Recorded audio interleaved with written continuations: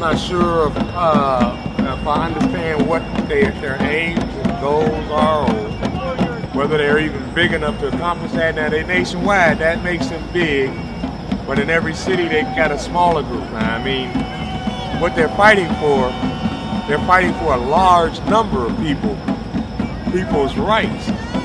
But I guess everybody's not able to leave their homes and come out because of their situations. A lot of people would probably like to join in on that because it concerns them. But I'm not able to leave my house, you know, and stay out for weeks and stuff like that because of the, you know, monetary situation, family situation, and all of that. So it's good that we have some people that are willing to sacrifice themselves for the benefit of others, because that's what I'm seeing it as.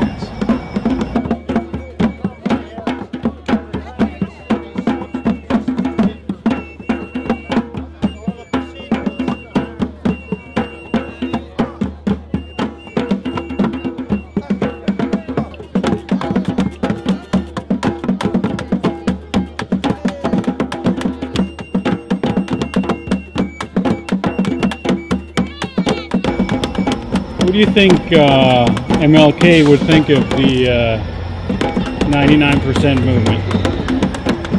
99% movement? I think he would be for it. Because they're not advocating any violence of any kind.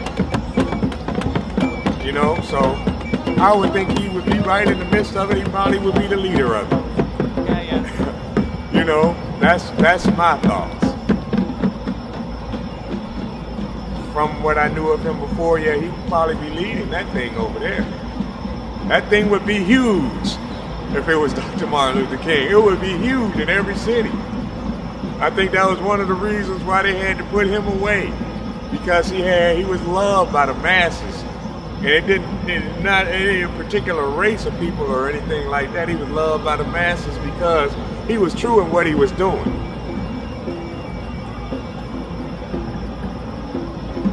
And he wasn't afraid. You can't be afraid. That's one thing. You can't be afraid to do what you're gonna do.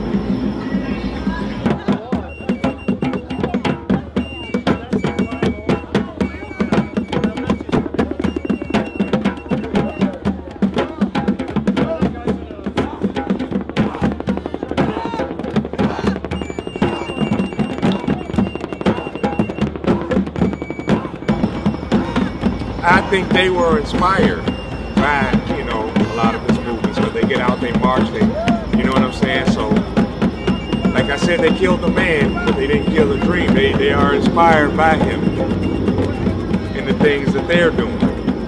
They're gonna be successful in what they do too.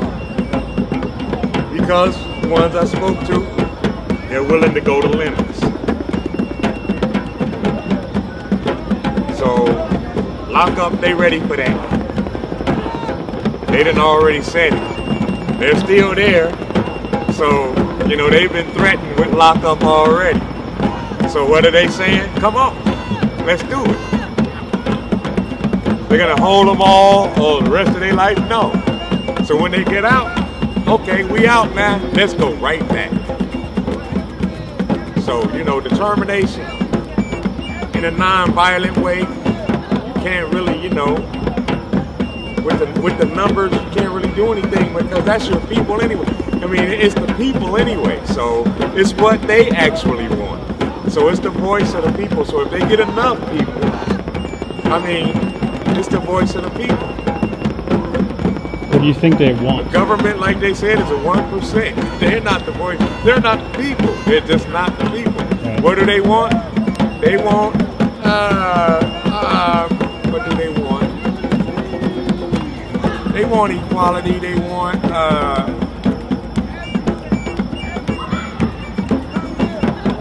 want to have a say-so as a people, and not just the corporations getting together and, you know what I'm saying? They want to say so on what they're doing. I mean, I do. I'm just one person, you know, but yeah, I want to say so.